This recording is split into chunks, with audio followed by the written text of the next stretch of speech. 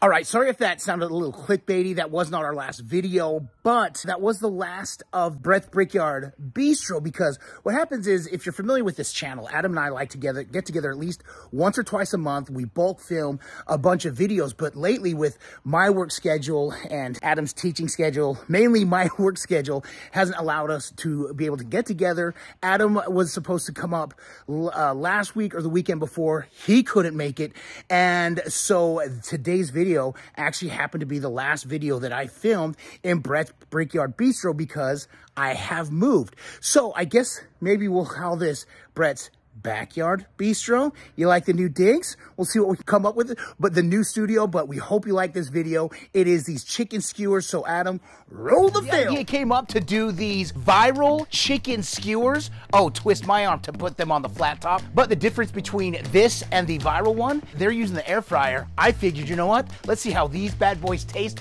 on the flat top. You want to see how we do these viral chicken skewers? Stick around while I dig in. I can't believe the Waltwins. They're right there. That's one of them. That's the other one.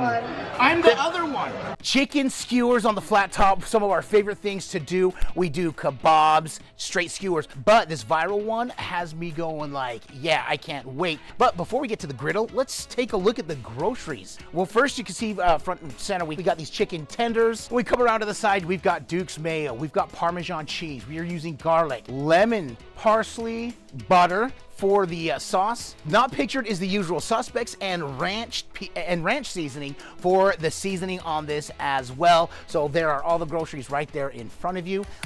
Now the key is to smash them, but we don't want to go super flat like if we're doing chicken parm, because we do have skewers that we need to go through them. So we don't want them flatter than said skewers.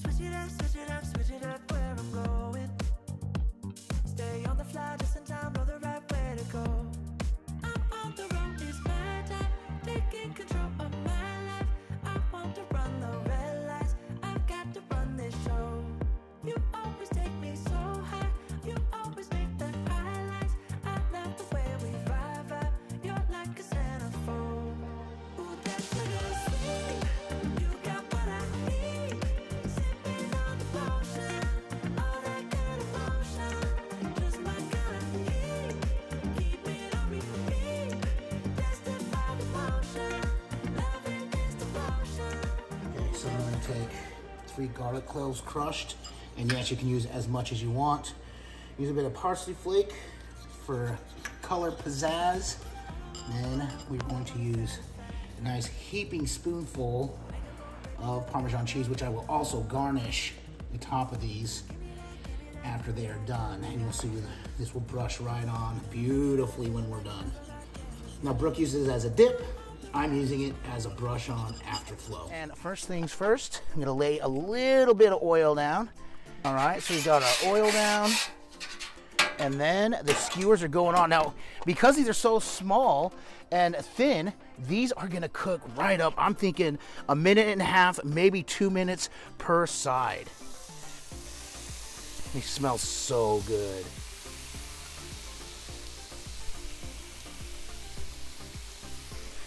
Trying to heat up just a scotch. All right, I'm just doing a little stickage test. Absolutely 0 sticking whatsoever. You can look at that, getting a nice little crust already.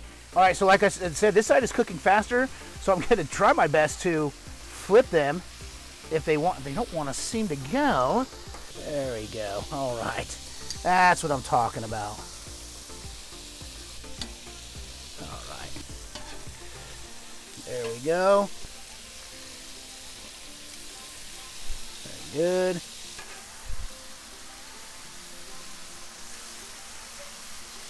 So now these are getting nice coloring on both sides. So as I turn them, some of them are very cooperative and others are just not. All right, so we flip them now again. So I'm going to slowly start putting on this garlic butter Parmesan sauce. Now in the video, Brooke, she actually uses this as a dipping sauce to dip the skewers in. we called an audible and decided we're actually going to use it as a brush-on sauce. And we have a nice thing of jasmine rice inside to go with this as a side of the dish. And that garlic parm smell is amazing. And we got the Parmesan cheese in here. It's going to get a nice melted crust as well. You smell it, Sherry? Wow. I know.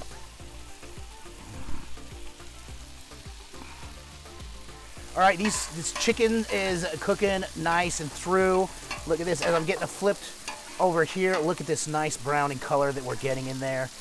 Chicken is not slipping on the skewers as much anymore, so it's much easier to maneuver.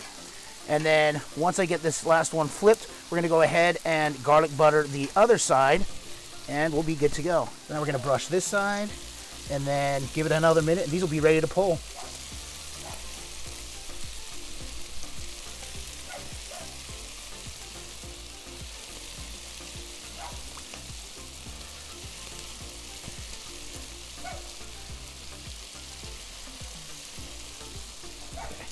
This actually works out. You know why? This is the end.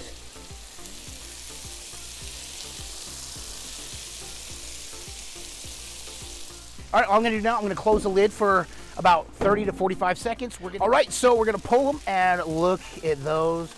Oh, the breath of, the big push of steam out of here. The smell is absolutely amazing. So these are ready. So I'm gonna go ahead and plate them up in our tray here that's got the nice bed of jasmine rice.